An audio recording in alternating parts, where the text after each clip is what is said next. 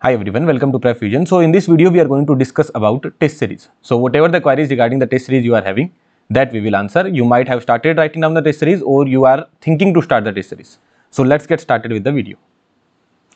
So when you should write the test series, what is the perfect time to start the test series? So the perfect time to start the test series is now. Now you should get started. You might be already done with 2 or more subjects, or you have covered PYQs of one subject. Basically, in one subject, you should be comfortable that, sir, whatever that can be asked in the GATE examination, now I am comfortable with this particular subject. If you are comfortable with that subject, start writing down the test series. So, if subject is done, or it might happen that PYQs are done. So, if you are comfortable with the one subject, then you should be writing down the test series. That's the scenario, okay? Now, which type of test series should I start? So, there are 3 kinds of tests in all the test series: topic-wise test, subject-wise test, and full-length test. These 3 kinds of tests are available. So you should get started with topic-wise and subject-wise. If you feel like that, sir, I am completely comfortable with the subject, I will do everything in this particular subject, then I can write down the subject-wise test series as well. Along with that, I can write down the topic-wise test series as well. So topic-wise and subject-wise both are at the same level. I will get started with the topic-wise and subject-wise. Then, sir, what about the full-length test? So full-length test you will be getting started best case by 1st of January, no matter whenever you complete your syllabus. No matter whenever you complete your syllabus, best case should be 1st of January. Now, a lot of people will not agree with me, but this is the strategy that I have used and a lot of students have used, and they got the best possible result. Full length test series I will write down only when I feel like that if tomorrow they take my examination, I should be comfortable. What I am saying, when I am writing down the full length test, I should have the temperament that this is my final examination. I will perform in a manner that I will perform the same in the final examination as well. Then only I will start writing down the test series. And the best case would be 1st of January and the worst case would be 15th of January. After that, you will have plenty of time to write down a lot of full length test. Okay, so don't rush into writing down the full length test, because a lot of students are not writing down the test as of now. So you will not be able to judge yourself that how much you are actually scoring and what is your current position among the GATE aspirant. That you will not be able to judge if you start writing it down now. A lot of people will start writing in October or November as well, but the best time would be, I would say, 1st of Jan. 1st of Jan in 2026, starting of 2026, it will start with my full length test, and I will have the temperament that this test series I am writing as if this is my final examination. Now the next question would be, sir, does your test series marks matter? Sir, whatever that I am scoring, does that matter? So simple answer is yes, the marks matter. Okay, the marks that you are getting, that would matter a lot, but only in the full length test, not in topic wise test, not in subject wise test. Whatever the marks that you are getting in full length test, that will matter a lot to reflect your final position in the GATE examination. But your topic wise test and your subject wise test are just there to improve yourself, to let you know what is your current position, to let you know what is your current position in terms of conceptual learning, not in terms of aspirant. Look, in topic-wise test, subject-wise test, what will happen? Let's just say there is a student who has covered only 4 subjects. There is one student who has covered only 4 subjects, and he will write down the topic-wise test and subject-wise test of these 4 subjects for sure, because he has covered 4 subjects. He is going in the examination with these 4 subjects only. So he will write down the subject-wise test and topic-wise test of these 4 subjects. But in the full-length test, he will not be performing well. So when all the 11 subjects or when all the 10 subjects are coming in front of you, how do you perform? That matters, not in these tests. It might happen that some students are good in 1 or 2 subjects only, or 2-3 subjects only. They might not be good in 10 subjects. But even if you are average in all the subjects, then also you will be performing well in these full length tests. So your marks in topic wise test and subject wise test, your rank in topic wise test, your rank in subject wise test, even you are getting 2 marks, 3 marks, you are getting AIR 1, you are getting AIR 50, you are getting AIR 100, doesn't matter at all. What matters the most is where I am lagging. You write down a test of transient analysis, you get to know that I am not getting a good marks. That means I am conceptually lagging. That's it. I need to improve my transient analysis. I have plenty of time left. I will come back and improve it. But in the full length test, you will be going with the temperament that sir, this is my final examination. This is the final examination that I am going to write. And with that temperament, you will go and you will perform well. Okay. And I will just be honest here. When I wrote down my full length test, first full length test, I wrote it down on 1st of Jan only. I got AIR 2. In that particular test, it was a live test. Okay, people were attempting this test live, so I got AIR 2 and eventually my final rank was AIR 27. Okay, so I'm just telling that yes, your marks do matter. You go to a ranker, just talk to him off the camera and ask him what was his performance in test series. he would say it was very good. It would matter, but in the full length test, not in the topic wise test or subject wise test. You might mess up your topic wise test. In topic wise test, believe me guys, out of 50 I have scored 9 marks as well. 9 marks out of 50, that too during September or October. Okay, these marks I got nearly around September or October. Are you getting this point? So that kind of mess up I did in the topic wise test. That's why these topic wise test and subject wise test are very important. They are like the practice session before the final test match. This is the final test match and these are the practice session. So practice session will matter a lot, because in the practice session you will build up, you will work on your weak areas. Are you getting this point? So your marks do matter. So that's why I said that you will get started with the topic wise and subject wise test series, and later on you will move to full length test.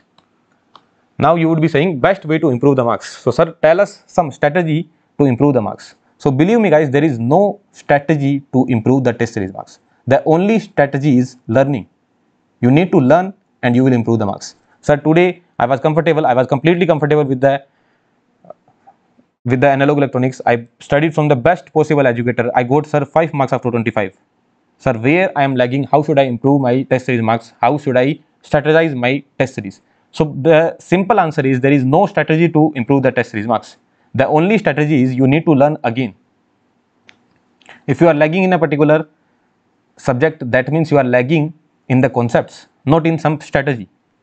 You might have studied from the best teacher, he is best. I am telling you, I am not telling anything against the educator. He might be the best. He might be the best for 90% of the student. He might not be best for 10% of the student, and you belong to that 10%. I am not saying that if you are studying from me, then you will be 100% scoring, you will be very good at that. No, even my students may lag.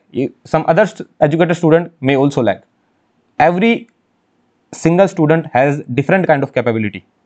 If you are not scoring well, that means you belong to that 10% of the students. You need to improve your concept more, and that you can surely improve. There are a lot of resources available, or you can go back to the same kind of educator as well. You can go to the same educator, you can ask him, sir, this is where I am lagging, how should I improve it? Then he can suggest you something, right?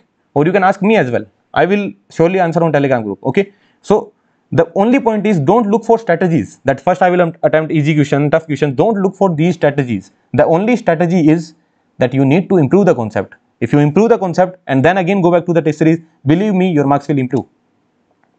Okay, so this is the bottom line. And the second thing is, like, if you have studied the subject in a good manner, then let's just say in test series there are 15 questions. So out of 15 you will feel like that I can attempt 13 questions and I can get it correct. If you have studied the subject in a good manner, then at least 13 to 14 questions you will feel like that I can get it correct. But once you start attempting the question, you feel like that, sir, I am lagging, I will not be able to get the final answer. Let's just say there was a particular question, I saw it and I thought that yes, I will be able to attempt it. Then I started attempting it and somewhere I am stuck. So now important part would come. Don't take this question on your ego.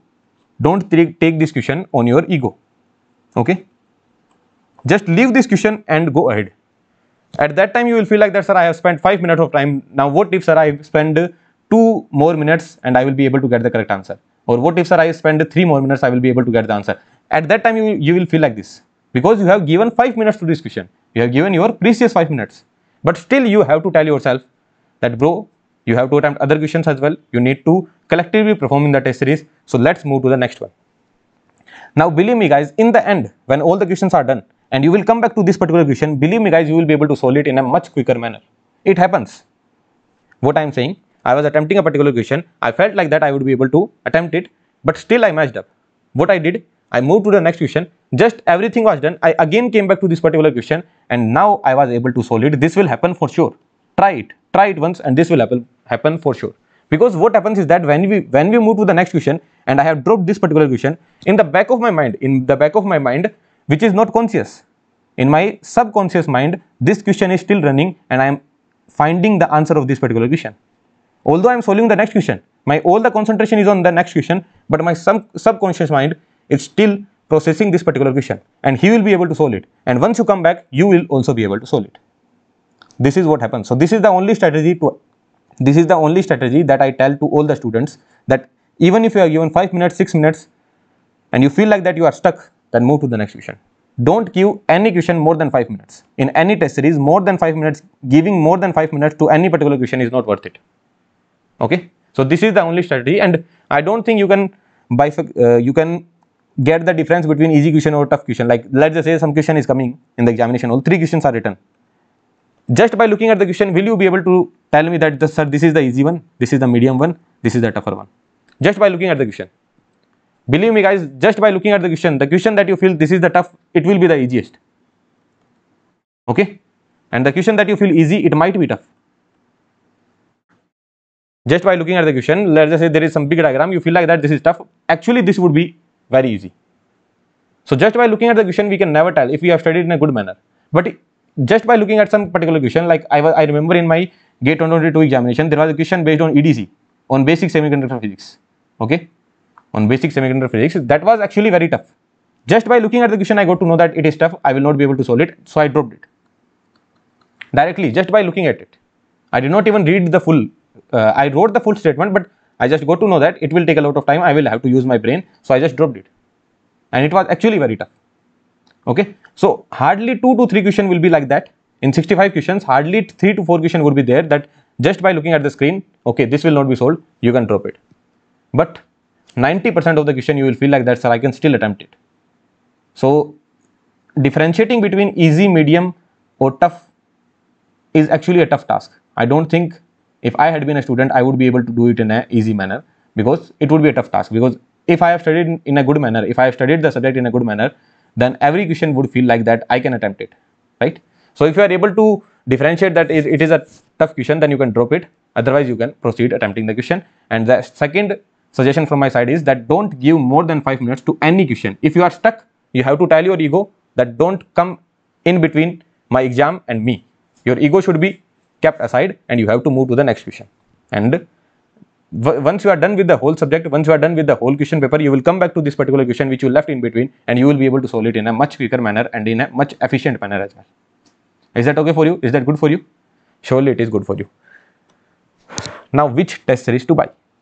So you can buy PrepFusion's test series. Sir, you are the educator of PrepFusion, that's why you are saying it. Yeah, this is one of the reason that I am an educator of PrepFusion, that's why I am saying it.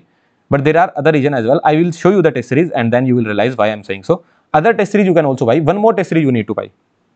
So there is ME or there is ACE. So any test series you can buy. Okay, or if you feel like that, sir, I have more than enough time. If you have done more than 5 subjects, then all 3 you can buy.